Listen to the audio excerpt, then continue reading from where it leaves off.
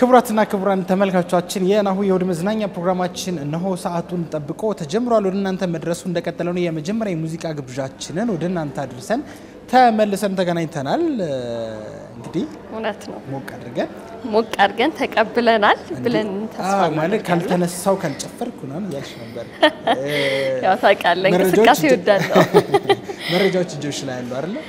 አዎ የተለያዩ መረጃዎች ይዘናል። እንግዲህ ሳምንቱን ያየናቸው ዛሬ ለተመልካቾቻችን ልናደርስ እዚህ ያለን ማለት ነው። ከዛ በፊት ግን ለታሽ ከመሳሰለው ነው ወደዚህ የመጣ ነው። እሁድ እንዴት ነው? ለግማሹ ቀን እንዴት አለፈልሽ? እኔ እንግዲህ እሁድን በጣም ኢንጆይ አደርጋለሁ። በጣም ደስ የሚለኝ ቀን ነው። ምክንያቱም ተናገራለሽ እኔ እሁድን ኢንጆይ የማደርገው ከተመልካቾቻችን ጋር ስለምገናኝ በጣም እሁድን ወደዋለሁ። እውነት ነው። ላሳጣሽ ብዬ አይ በቃ ይሄ ያሳጣል እንዴ? አያሳጣም። እሁድ ደስ ይለኛል ነው ያልኩት። አዎ እሁድ በጣም ኢንጆይ የማደርገው ቀን ነው። ደስተኛ ነኝ። ተመልካቾቻችንም ደስ እያላቸው እንደሆነ የረፍት ቀንም ስለሆነ ደስ ብሏቸው እንግዲህ ከኛ ጋር ናቸው ብለን ተስፋ እናደርጋለን። መልካም ለተእሁድ ብለን እንጀምራለን ማለት ነው። ዛሬ ላወራህ ያሰብኩት ምንድነው ድረገጽ ላይ ካዩሃቸው ነገሮች ያው ቢቢሲ ላይ ነው ያገኘሁት። ዶክተር ቦጋለች ገብሬ ይባላሉ። እድገታቸው በጣም ይገርማል። ትንሽ የህይወት ታሪካቸው በጣም ስለመሰጠኝ ነው ለተመልካቾች ማድረስ የወደድኩት። ከልጅነታቸው ጀምሮ በጣም ፈተና የገጠማቸው ሰው ነበሩ። በተለይ በጎጂ ባህል የሴት ልጅ ግርዛት በሚለው ተጠቂ ነበሩ። ሁለት እህቶቻቸውንም በዚሁ ጎጂ ባህል አጥተዋል። እንዲሁም ደግሞ በተደጋጋሚ 3 ጊዜ ያለ እድሜ ጋብቻ ያው ጠለፋ የሚባለው ነገር 3 ጊዜ አምልጠዋል። እና ይሄንን ሁሉ ፈተና ተቋቁመው ከዚህ ባሻገር ደግሞ ተጨማሪ ፈተና የሆነባቸው ምንድነው በአካባቢያቸው ያው ትምህርት በተለይ ሴት ልጅ ተቀባይነት አልነበረውም እና ወላጅ አባታቸው ወደ ትምህርት ቤት ሄደው እንዲማሩም አይፈቅዱላቸውም ነበር። እናታቸው ግን እየደበቁ ትምህርት ቤት እንዲሄዱ ይልኳቸው ነበር። እናትየው በሚያደርጉት አስተዋጽኦ ትምህርታቸውን ገፉ። ከዛ ተነስተው ከዚህ ሁሉ ነገር አምልጠው እንግዲህ ወደ እስራኤል ሀገር ሄደው ማይክሮባዮሎጂ እና ፊዚዮሎጂ ያጠኑ። ከዛ ደግሞ አሜሪካን ሀገር ሌላ የትምህርት እድል አጋጥሟቸው 3ኛ ዲግሪያቸውን ጨርሰዋል። ከዛ በኋላ ተመልሰው እዛ አካባቢያቸው ላይ አንድ ድርጅት ያደጉበት ቦታ አቋቋሙ። በ1989 ዓመተ ምህረት ነው የተመለሱት። ከምባታ ጠምባሮ ዞን ነው እንግዲህ KMG ነው የከምባታ ሴቶች ራስ አገዝ የሚባል አገር በቀል ድርጅት ነው። ያ ድርጅት እንግዲህ በጣም በርካታ በሺዎች የሚቆጠሩ ሴቶችን ታድጓል ማለት ይቻላል። ከነዚህ ጎጂ ባህል ከግርዛት እንዲሁም ደግሞ ያለ እድሜ ጋብቻን ተከላክለዋል። በጣም ኢትዮጵያ ላይ ይሄንን ጎጂ ባህል ከቀነሱ ሰዎች ነው የሚባሉት ትልቅ አስተዋጽኦ ካደረጉ ሰዎች መካከል አንዱ ናቸው ሴትየው ማለት ነው።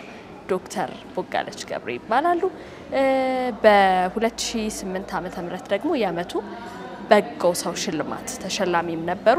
በኢትዮጵያ ብቻ አይደለም ኢትዮጵያ ውስጥ የነበረው ግን በኢትዮጵያ ብቻ አይደለም በአፍሪካም ሀገር እንደዚሁ ጎጂ ልማድን በመከላከል ትልቅ አስተዋጽኦ ስላበረከቱ በርካታ ሽልማቶችን ተጎናጽፈዋል።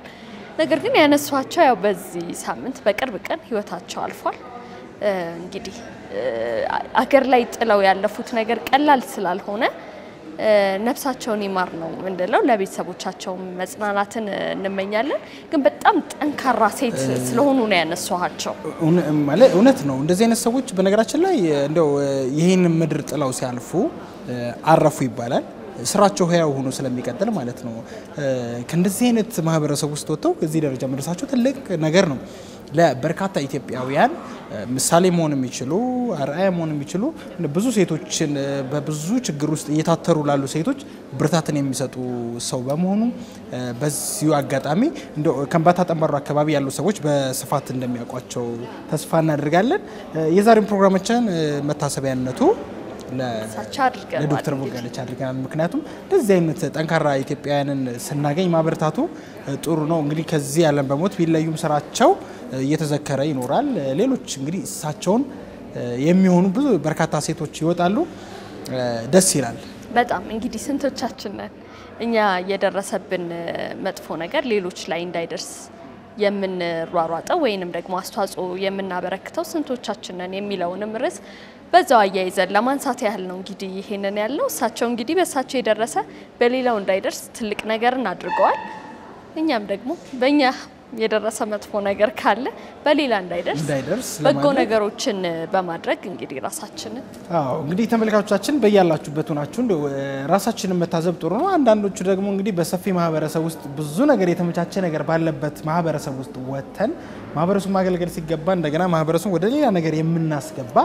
በርካቶች ነን ራሳችንን እንታዘብ እንደዚህ አይነት ኢትዮጵያውያንን ያብዛልን የዛሬው መልእክታችን ነው መታሰቢያነቱ እንግዲህ ለዶክተር ቦጋለች ነው ይሄን ያከለ ስለ ዶክተር ቦጋለች ትንሽ መረጃ ከሰጠን ወደ ቀጣይ ፕሮግራማችን እንሻገራለን ቀጣይ ፕሮግራማችን የሚሆነው እንደ ተለመደው የእንግዳ ፕሮግራማችን ነው ወደ እንግዳ ፕሮግራማችን እናልፋለን ተመልካቾቻችን እንግዲህ ከእንግዳ ጋር የምናደርገውን ቆይታ እንዲከታተሉ እንጋብዛለን ማለት ነው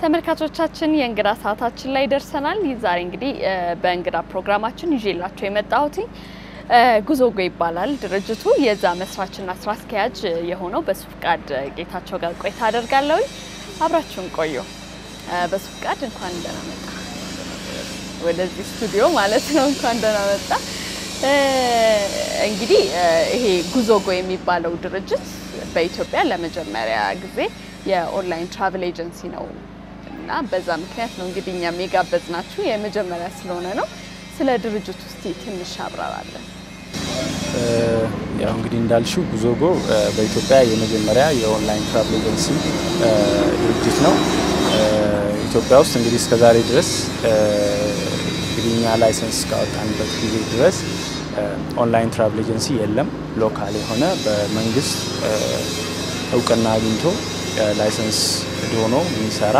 ኦፕሬት የሚያደርግ ኦንላይን ትራቨል ኤጀንሲ የለም ማለት ነው ስለዚህ ለመጀመሪያ ጊዜ በኢትዮጵያ መጥተናል እንግዲህ በዚህ ሳምንት ነው እንግዲህ ያሳለፍነው ሮብ ነው በይፋ ስራ የጀመረው ምን ይመስላል ጅማሬው እንግዲህ ጅማሬው ጥሩ ነው ያው እንግዲህ ሰዎችም ብዙ ሰዎች ትኬት እየቆረጡ ይገኛሉ ጥሩ ላይ ነው ያለነው ወደፊት ተስፋ ሰጪ ነው አዎ እንግዲህ ካንተ ጋር ከዚህ በፊትም ቁጭ ብለን አውርተናል ስለዚህ ድርጅት ይሄ ድርጅታችሁ ከአቢሲኒያ ባንክ ጋር ነው እንግዲህ መጀመሪያ የጀመረው እንዴት ነው ስለ እናንተና አቢሲኒያ ባንክ ያላችሁን ግንኙነት ሰዎች ወደ አቢሲኒያ ባንክ ሄደው እንዴት መጠቀም እንደሚችሉ ይገራል ያው እንግዲህ አቢሲኒያ ባንክ እንግዲህ ኢትዮጵያ ውስጥ ቀደምት ከሚባሉት ብዙ ከስተመሮች ካሉት ባንኮች መካከል አንዱ ነው እንግዲህ ብዙ ቦታዎች ላይ ብራንቾች አሉት ኢትዮጵያ ውስጥ እንግዲህ ታዋቂ ባንክ ነው ከአቢሲኒያ ባንክ ጋር እንግዲህ አብረን ለመስራት በስምምነት ላይ ደርሰን ወደ ስራ ገብተናል ያው እንግዲህ እንደ ሌሎቹ ሰርቪሶች እንደ ውሃ እንደ መብራት እንግዲህ የአውሮፕላን ትራንስፖርት ወይም ደግሞ የአየር ትራንስፖርት አንዱ ሰዎች የሚጠቀሙበት ከአንድ ሀገር ወደ አንድ ሀገር ሲጓጓዙ የሚጠቀሙበት የትራንስፖርቴሽን ሲስተም ነው እንግዲህ እስካሁን ባለንበት ደረጃ ኢትዮጵያ ውስጥ የተወሰኑ አየር መንገዶች ይበራሉ ኢትዮጵያን ኤርላይንስ ጨምሮ ሌሎች አየር መንገዶችም ኢትዮጵያ ውስጥ አሉ የሚበሩ ማለት ነው እና እነዚህ አየር መንገዶች እንግዲህ ቲኬቶቻቸውን ይሸጣሉ በተለያየ ሚንስ ሆኖም ሁሉን አየር መንገድ አንድ ቦታ የሚያገኙበት ማንኛውንም የእቃ እንደምንገበያይ ሌሎች ሰርቪሶች እንደምናገኝ ሌሎች ቦታዎች በቀላሉ እንደምናገኘው የአውሮፕላን ቲኬትን አሁን ባለንበት ደረጃ ሁሉን አየር መንገዶች አንድ ቦታ ሰዎች በቀላሉ በ2 ደቂቃ በ3 ደቂቃ ውስጥ ማግኘት የሚችሉበት ሚንስ አልነበር ከሞላ ጎደል ማለት ነው ስለዚህም ልክ ሌሎች እቃዎችን እንደምንገበያይ ሄደን ከሱቅ አንድ እቃ ገዝተን እንደምንሄድ እንዲሁ በቀላሉ ሰዎች በፈለጉት ሰዓት ሄደው የሚፈልጉትን አየር መንገድ ጊዜያቸውን ሳያባክኑ ያላስፈላጊ እንግልት ሰልፎች ላይ ሳይዳረጉ በቀላሉ አንድ ቦታ ገብተው እነዚህን ሰርቪሶች ማግኘት የሚችሉበት ሁኔታ እስካሁን ድረስ ያልነበረ እንግዲህ ይሄንን ነው ያደረግነውና በቀላሉ አቢሲኒያ ባንክ ሁሉም ቦታ አለ። ያው እንደምታውቁ ደግሞ ኢትዮጵያ ውስጥ አብዛኛው ሶሳይቲ ካሽ ቤዝድ ነውና ሰው ገንዘብ በካሽ ነው የሚጠቀመው ሲገበያይ የሚከፍለውና ይህንን ከግምት ውስጥ በማስገባት ክፍለ ሀገር ያሉ ኤርፖርቶች የሌሉባቸው ሀገራት ያሉ ትኬት መቁረጥ ሲፈልጉ ወደ ሌላ ቦታ ተጉዘው አማራጮችን ሳያገኙ ትኬቶችን ብዙ ጊዜያቸውን ገንዘባቸውን አባክነው ትኬት የመቁረጥ ሁኔታ ነው ያለው። ግን አሁን አቢሲኒያ ባንክ ሁሉም ቦታ አለ። ኤኒዌር የሚቀርባቸው ብራንች ገብተው አንድ መስኮት ላይ በቀላሉ የሚፈልጉትን አየር መንገድ ኮምፔር አድርገው ትኬት መግዛት ይችላል። ስለዚህ ለዚህም ባንክ ያው እንግዲህ ከማንኛውም ድርጅት በተሻለ መልኩ ብዙ ቦታዎች አሉ፣ ክፍለ ሀገሮች ላይ አሏቸው። ሰዎችም ደግሞ ከባንክ ጋር እንግዲህ ብዙ ስራዎችን ይሰራሉ፣ ገንዘባቸውን ያስቀምጣሉ፣ የተለያየ ብድር የተለያዩ ነገሮችን ስለሚጠቀሙ ባንክ ለሰው ካሉ ድርጅቶች ቅርብ ነው ብለን ስላሰብን ያንን ፋሲሊቲ በባንኩ በኩል ለህዝቡ አቅርበናል ማለት ነው። ደስ ይላል። እንግዲህ ተመልካቾቻችን በሱፍቃድ እንደነገራችሁ ከ300 በላይ የሚሆኑ አቢሲኒያ ባንክ ተደራሽ ሆኗል። ስለዚህ በአቅራቢያችሁ ያለ አቢሲኒያ ባንክ ሄዳችሁ ጉዞ በማለት ትኬት መቁረጥ ትችላላችሁ። ፈለጋችሁትን ደግሞ ኤርዌይስ መጠቀም ትችላላችሁ ማለት ነው። ኢትዮጵያን ኤርላይንስ ብቻ አይደለም፣ ሁሉም ኤርላይንስ እንግዲህ የምትፈልጉትን ዋጋ እያወዳደራችሁ መጠቀም ትችላላችሁ ብሎናል በሱፍቃድ። እኔም አሳይተኛል፣ ወድጄዋለሁ። አማራጭ መኖሩ ፕራይሱ እዛ ላይ አለ፣ ሁሉም አማራጭ ስላለ ወድጄዋለሁ። እንዴት ነው ዲስካውንት ነው ከሌሎች? እንግዲህ ያው ማየት ማመን ነው፣ ሄዶ መሞከር ነው። እንደ የሁኔታው ነው። ያው እንግዲህ በዚህ ኤር ቲኬት ኢንዱስትሪ ውስጥ ዋጋዎች ይቀያየራሉ። በየሰከንዱ በእያንዳንዱ ሰከንድ ዋጋዎች ይለያያሉ። እንግዲህ እድለኛ ከሆንሽ ልትቆርጭ በሄድሽበት ሰዓት ያለውን ዲስካውንት ያለውን አየር መንገድ መርጠሽ መግዛት ትችያለሽ። ስለዚህ በየሰከንዱ ይለያያል፣ የእድል ጉዳይ ነው። ግን ሌላ ቦታዎች ከሚገኙ አላስፈላጊ ሰልፎች ተሰልፈን ጊዜያችንን አባክነን ብዙ ቦታ ትራቭል አድርገን ሄደን ከምንቆርጣቸው ትኬቶች ርካሽ ነው፣ ዲስካውንት ነው ማለት ነው። ርካሽ ማግኘት ይችላል።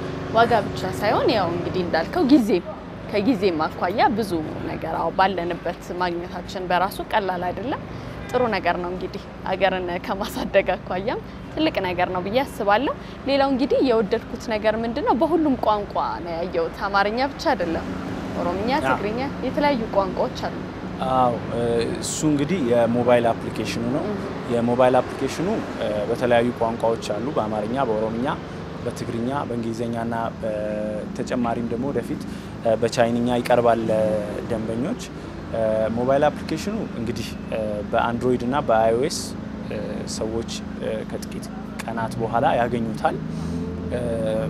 እንግዲህ በራሳቸው ቋንቋ፣ በራሳቸው ካሌንደር፣ በራሳቸው ሰዓት ያው እኛ ኢትዮጵያውያን የራሳችን የሰዓት አቆጣጠር አለን። ከጧቱ 1 ሰዓት 2 ሰዓት ከከሰዓቱ ከምሽቱ ከሌሊቱ እያለን የምንቆጥራቸው ሰዓቶች አሉ። ስለዚህ ሰው በኮንፊደንስ በራሳችን ብራንድ በኢትዮጵያዊ ብራንድ በራሳችን ሰዓት አቆጣጠር ጊዜያችንን ማኔጅ በመናደርግበት ማለት ነው። ምክንያቱም 22 ሰዓት ብትይኝ እኔ ኢትዮጵያ ውስጥ እየኖርኩኝ ጊዜን ማኔጅ ማድረገው ከጧቱ ብዬ ነው መቀጥርሽ፣ ከከሰዓቱ ከምሽቱ ብዬ ነው መቀጥርሽ ማለት ነው። ስለዚህ ልክ እንደዚሁ ሰዎች አይሮፕላኑ የሚነሳበትን ሰዓት ከጧቱ ከሰዓቱ የሚለውን አይተው በኮንፊደንስ ያው የመሳሳትም አንዳንድ ፍራቻም ስለሚኖር ሳይፈሩ በኮንፊደንስ በራሳቸው ካሌንደር ሰርች አድርገው በዛ ቀን በፈለጉት ቀን ያለውን የአይሮፕላኑን ፕሮግራም አይተው መቁረጥ የሚያስችላቸው ነውና ይሄ እንግዲህ ለኢትዮጵያውያን ለሎካል ትልቅ ለአብዛኛው ምቹ ተደርጎ ነው አፕሊኬሽኑ የተዘረጋው ማለት ነው። አይ ጥሩ ነው። ሌላው እንግዲህ የውጭ ምንዛሬን ከማስገኘት አኳያም ትልቅ ጥቅም አለው ብለህ ስታጫውተኝ ነበር። ስለሱ ትንሽ እንግዲህ ኢንተርናሽናል ማርኬት ላይ እንግዲህ እንወጣለን።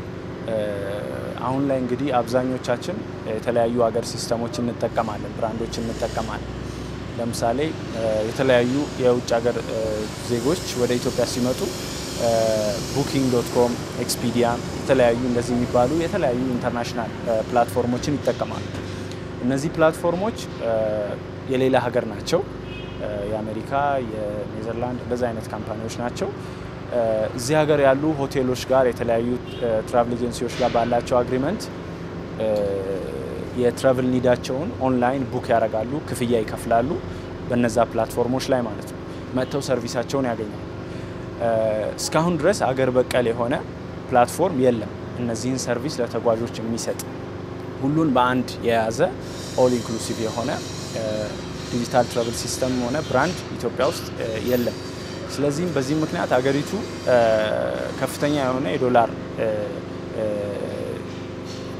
እጥረት አጋጥሟታል ማለት ይቻላል ምክንያቱም 18% 15% ከዛም በላይ ኮሚሽን ነው የሚወስዱት በትራንዛክሽን እነዚህ ፕላትፎርሞች ማለት ነው ስለዚህ ከአንድ ትኬት ለምሳሌ $100 ቢሆን አንድ ትኬት ከ$100 $18 ይወስዱታል ማለት ነው ታክስ አይከፍሉም ግብር አይከፍሉም ለመንግስት ቁጭ ብለው ሀገራቸው ጀስት ቴክኖሎጂውን ብቻ በመስጠት ይሄንን ያገኛሉ እንደ ሀገር ኢትዮጵያ ነገ ይሄን ብራንድ ይዛ ኬንያ ሊሆን ይችላል አፍሪካ ውስጥ ሊሆን ይችላል ሌሎች ሀገራት ላይ ኦፕሬት ብናደርግ ከፍተኛ የሆነ የውጭ ምንዛሪ ልታገኝ ትችላለች ከዚህ ባለፈ ወደ ኢትዮጵያ የሚመጡ ማንኛውም ቱሪስትም ሊሆን ይችላል ኤኒ ትራቨለር ይሄን ሲስተም አክሰስ በማድረግ ትኬቱን ሲቆርጥ እንግዲህ ውጭ ምንዛሪው እንግዲህ ዳይሬክትሊ ወደ ሀገራችን ይገባል ሎካል ቤዝድ ነው ወጪ የለም ወደ ውጭ የሚከፈል ነገር የለም ስለዚህ አገሪቱ በከፍተኛ ደረጃ ተጠቃሚ ትሆናለች ወደፊትም ደግሞ ኢትዮጵያዊ የሆነ ብራንድ ሌሎች ሀገራት ላይ ይሰራል ብለን እናስባለን አይ በጣም ብዙ ጥቅም እንዳለው ነው የተመለከትኩት እንግዲህ ማህበረሰቡም ከሰልፍ ይልቅ እየሄደ ጊዜውን ከሚያባክን ይልቅ ቀለል ባለ መንገድ ባለበት ቦታ በአቅራቢያው በሚገኝ ባንክ ሄዶ እንዲጠቀም ማድረጉ አንድ ጥሩ ዘመናዊ መንገድ ነው ብዬ አስባለሁ ሌላው ደግሞ ሀገር እንግዲህ ፎሬን ከረንሲ በተለይ በጣም ጥያቄ ያለብን እንትን ስለሆነ ጥሩ ነው ብዬ አስባለሁ ጅማሬው በዚህ መልኩ ከሆነ እንግዲህ ወደፊት ደግሞ ምን ያቀዳል ጉዞ ጉዞ እንግዲህ ለሁሉም ሰው ለማንኛውም ሰው የቀረበ ነው ማንኛውም ኢትዮጵያዊ ሊሆን ይችላል ኢንተርናሽናል ሊሆን ይችላል ተጓዥ ሊሆን ይችላል ማንኛውም በሚፈልገው ሁኔታ መጠቀም ይችላል ሲስተሙን ስለዚህ ወደፊት እንግዲህ ለሁሉም ሰው በምቾት የሚፈልገውን ሰርቪስ በቀላሉ ቤቱ 24 ሰዓት በሚፈልገው በሚመቸው ሁኔታ መጠቀም የሚያስችል ካላስፈላጊ እንግልት የሚታደግ ጊዜን የሚቆጥብ ሲስተም ይሆናል ወደፊት እንግዲህ በስፋት እንሰራዋለን ለሰው በሚቀርበው በሚመቸው መንገድ ደግሞ ያሻሻልን ደግሞ እንመጣለን ብለን እናስባለን እንግዲህ እኛ ሀገር ላይ ብዙ ጊዜ እንደምናውቀው ባንኮች ቀን ነው የሚሰሩት ገደብ አላቸው ለሊት ላይ አይሰሩም አብዛኛው ባንኮች አይደለ ሌላው ደግሞ የኢንተርኔት መቆራረጥ አንዱ ነው ባንኩ ሲዘጋባቸው እንግዲህ አማራጭ አድርገው የሚወስዱት አፕሊኬሽኑን ነው አፕሊኬሽኑ ደግሞ ያው ከኢንተርኔት ጋር የተያያዘ ነገር ስለሆነ ሀገራችን ላይ ያለው ኢንተርኔት ደግሞ መቆራረጥ የምናውቀው ነው እንደነዚህ አይነት ነገሮች ሲገጥሟቸው አማራጫቸው ሌላ ምንድነው እንግዲህ ባንኮች እስከ ሰኞ እስከ ቅዳሜ ይሰራሉ እዛ ሰርቪስ ማግኘት ይችላሉ ከፈለጉ በሚፈልጉ ሰዓት ሞባይል አፕሊኬሽኑን ደግሞ ወደ ስራ ሲገባና ስራ ሲጀምር ሁሉም ሰው ቤቱ ሆኖ 24 ሰዓት መቁረጥ ይችላል ዳይሬክትሊ ያም ደግሞ እንደሌላ አማራጭም ደግሞ ለምሳሌ ጎልደን ሮያል ሆቴል 24 ሰዓት ትኬት መቁረጥ ይችላሉ ከዚህ ባለፈ በሌሎችም ሆቴሎች ላይ በቀጣይ እንሄድበታለን አሁን ላይ ባንክ እስከ 12 ሰዓት ይሰራል ባንክ መቁረጥ ይችላሉ በሚፈልጉት ሰዓት ከዛ ባለፈ ደግሞ በጎልደን ሮያል ሆቴል 24 ሰዓት ትኬት መቁረጥ ይችላሉ ከዛ ባለፈ ኮል ሴንተሮች አሉ በአጭር የጽሁፍ በአጭር የስልክ ቁጥር ደውለው 24 ሰዓት ትኬታቸውን ሪዘርቭ ማድረግ ቆርጠው ደግሞ መብረር ይችላሉ እንዲሁም በተለያዩ ድርጅቶች ጋር በሚኖረን አግሪመንት ደግሞ ለሰው በሚቀርበው እና በሚችለው በ24 ሰዓት የቲኬቲንግ ሰርቪሱን እንዲያገኝ ለማድረግ እንሞክራለን ከዚህ በለጠ ስለናንተ ማወቅ የሚፈልግ ሰው ካለ ምንድነው አድሬሳችሁ ዌብሳይት አለን ዌብሳይታችን ላይ ማግኘት ይቻላል ሙሉ ኢንፎርሜሽናችን ማግኘት ይችላል ስለዚህ www.guzogo.com ላይ ገብቶ ኢንፎርሜሽኖችን ማግኘት ይችላል ቢሮአችን እንግዲህ እዚህ ሩዋንዳ ስትሪት ቦሌ ሮዜታ ህንጻ 3ኛ ፎቅ ላይ እንገኛለን እዚህ ከሰኞ እስከ እሁድ ድረስ በስራ ሰዓት አቬለብል ጉዞጎ የሚባለው ድርጅት ከሌሎች ትራቨል ኤጀንሲዎች በምንድነው የሚለየው አሁን እዚህ ነው ያላችሁት ሩዋንዳ ሄድ ኦፊሳችሁ ሌሎች ቅርንጫፎችስ ከመክፈት አኳያ ምን አስባችኋል ለሌሎች ሰዎችስ የስራ እድል የመፍጠር ነገሩን እንዴት አይታችሁታል እንግዲህ ለብዙ ሰው የስራ እድል እንፈጥራለን ብለን እናስባለን ያው ቀደም በተወሰነ መልኩ ለመግለጽ እንደሞከርኩት የቲኬቲንግ የመቁረጥ ስርዓቱ መቅለል አለበት ከያዝነው በላይ ሰው በሚፈልገው በሚመቸው መንገድ መሆን አለበት እኛ በሚመቸን ሳይሆን ከስተመሩ ተጓዡ በሚፈልገው መንገድ መሆን አለበት ሲፈልግ ኤኒ ታይም በፈለገው ሰዓት ማግኘት ስላለበት ማለት ነው ስለዚህ ለምሳሌ ክፍለ ሀገር ላይ ያሉ ሰዎች በቀላሉ የተለያዩ ሆቴሎች በመሄድ በ24 ሰዓት ሰርቪስ ማግኘት ይችላሉ በባንኮች ማግኘት ይችላሉ ኦንላይን ማግኘት ይችላሉ ይሄ አንድ ከቲኬት ኦፊስ ወይም አንድ ትራዲሽናል ከሆነ ከትራቭል ኤጀንሲ ወይም ከቲኬት ኦፊስ ይለየናል ምክንያቱም ኤቭሪዌር አለ ጉዞጎ ብትፈልጊ ኪስሽ ውስጥ ሞባይልሽ ውስጥ አለ ብትፈልጊ ባንክ አለ ገንዘብሽን ያስቀመጥሽበት ቦታ ሴኩርሊ መክፈል ትችያለሽ እዛው ቲኬትሽን መቁረጥ ትችያለሽ በሚቀርብሽ ሆቴል ድንገት ኢመርጀንሲ ቢያጋጥምሽ ሄደሽ ማግኘት ትችያለሽ ኮል ሴንተር ደውለሽ ቲኬት ማስያዝ ከፍለሽ ደግሞ ቲኬትሽን መቁረጥ ትችያለሽ ስለዚህ እንግዲህ ጉዞጎ መርህ ቃሉም እንግዲህ ጎ ስማርት ስፔንድ ሌስ እና ስፔንድ ሌስ ስንል ታይምን ብቻ አይደለም ስፔንድ ከማድረግ እንትን ምንለው ገንዘባችንን ሊሆን ይችላል የተለያዩ ነገራችንን በቀላሉ በመንፈልግበት ሰዓት ማግኘት የምንችልበት ነው ስለዚህ ኤቭሪዌር አለን ሞባይል አለን ባንክ አለን የትም ቦታ ብትጂ የጉዞጎ ቲኬቶችን በቀላሉ በሚመች መንገድ መቁረጥ ይቻላል ይሄ ለየት ያደርገናል ከሌላው ሌላኛው ዲስካውንቱ ነው በቅናሽ ቲኬቶች ማግኘት መቻላቸው ነው ምቾቱ እንዳለ ሆኖ ማለት ነው ይሄ ለየት ያደርገናል የመጨረሻ አድርገውና እንግዲህ ወጣት ነህ ስራ ፈጣሪ ነህ ለወጣቶች ምን ትመክራለህ እንግዲህ እንደ አንድ ኢትዮጵያዊ በዚህ ጊዜ ባለ እንደ አንድ ኢትዮጵያዊ ወጣት ነው ኢትዮጵያ ውስጥ 70% ያክሉ እንግዲህ አብዛኛው ወጣት ነው